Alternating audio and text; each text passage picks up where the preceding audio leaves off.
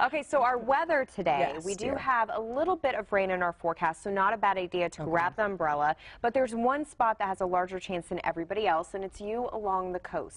So here's a look at our Memorial City camera. We're dry. We have a little bit of cloud cover out there, so say goodbye to that bright sunshine we had yesterday. long, Rachel, I hope you got the boys out. It was such a beautiful afternoon.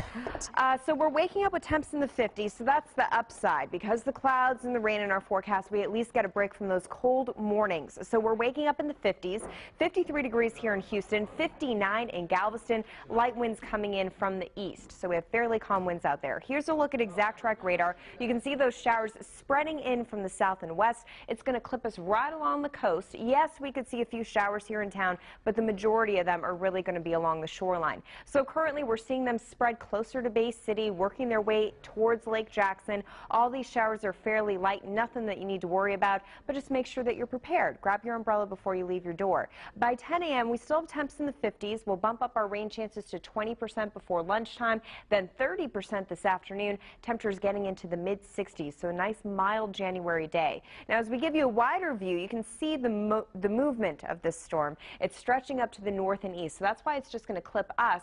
The majority of it is actually going to stay over the open water and then push into Louisiana. So we stay mild today. This area of high pressure is leaving us, so that's why we'll have those rain showers with this coastal low zooming on by. But you can tell in our Futurecast model that most of those showers do remain offshore. Then we have a cold front for tomorrow. No rain with it, but it does bring a little bit of a cool down. So our cooler temperatures in the forecast for Friday into the weekend, and it's really going to get cold behind the system plunging out of the Rockies. So of course, because it's coming from the Rockies, it's going to pull in some cooler air. So Saturday, another chance of some rain showers. Keep in mind in the Panhandle, they will see snow. So if you're doing a little bit of weekend traveling up to the Panhandle, expect some winter conditions. With that system on Saturday, we really start to cool down, and that's going to play into our forecast for our Houston Marathon.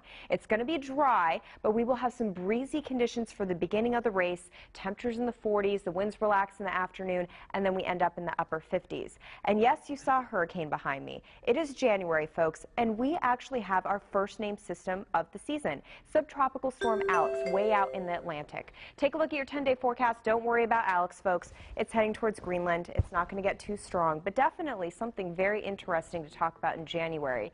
On your 10-day forecast, we do have those coastal showers for today. Could see an isolated shower here in town, and then we'll dry things out for tomorrow. Tomorrow's going to be a fantastic day. More humidity, but very comfortable, and then we will rebound and salvage our Sunday for a dry second half of the weekend. All right, Britta.